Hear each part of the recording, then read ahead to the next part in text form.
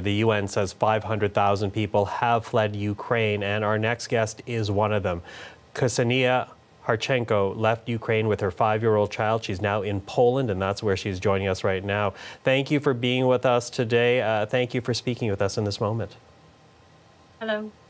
Now, you arrived in Poland last night. I'm wondering if you could describe for us what that journey was like. I know there is a desperate flee right now from the capital city, Kyiv, to try to get out of the country.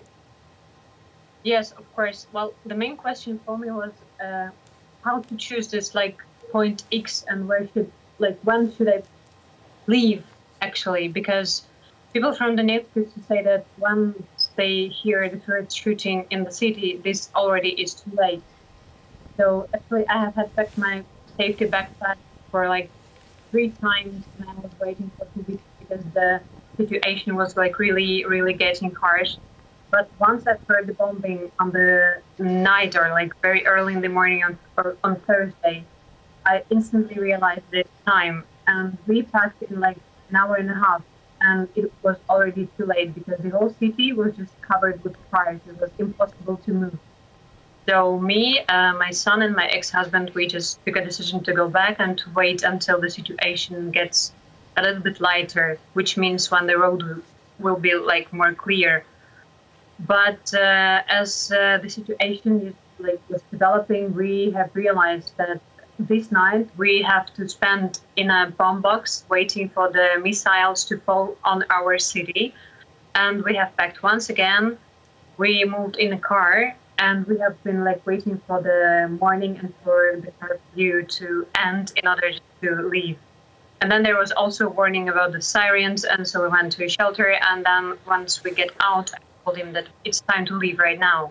And it took us 3 days driving a car. We took 2 cars because he was coming back with his own car to get the territory of Verona, and me and my son, we were driving forward to Poland.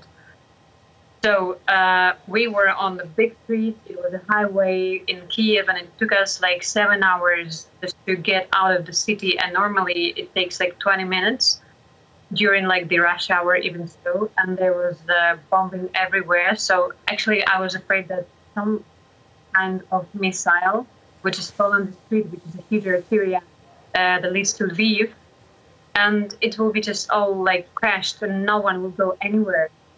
So we left. We were really scared. We stayed overnight in another city because we were unable to drive anymore. And then we moved to the northern border, the northern part of the border of Ukraine and Poland. And I have spent 30 hours, my kids, luckily enough, in a car while we found ourselves in Poland. And I'm lucky enough to have Polish contacts, to speak Polish, to have friends, to have lots of people who would help me a lot. And right now I'm sitting in an apartment which was provided by a mom of the friend of mine. But as for the rest, the people are gathering. There are so many Polish people who are just, they have arranged a volunteer center and they just disseminate everyone who comes to Poland. They have buses, they provide various foods, everything that they can do, they do that. So a warm welcome then for people who are fleeing Ukraine, it seems like yourself. Yeah.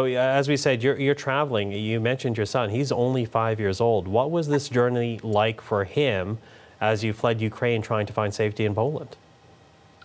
Well, for him, the journey was rather an adventure.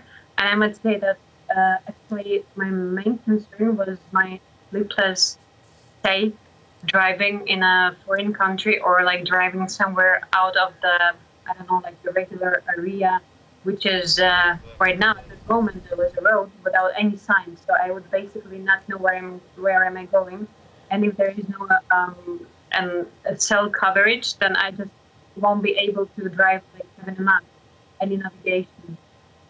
He is a brave guy who spent 3 days and 2 nights in the car. He was playing and he was sleeping in the car, so for him this is rather fine. But now he's still packing. He came here, he got his presents, he got cars, some toy cars, some that he likes a lot. And what he does, he collects the things that he likes the most in a corridor in order to take them to the next, to the next journey. So he basically is disoriented. He waits where we will go next.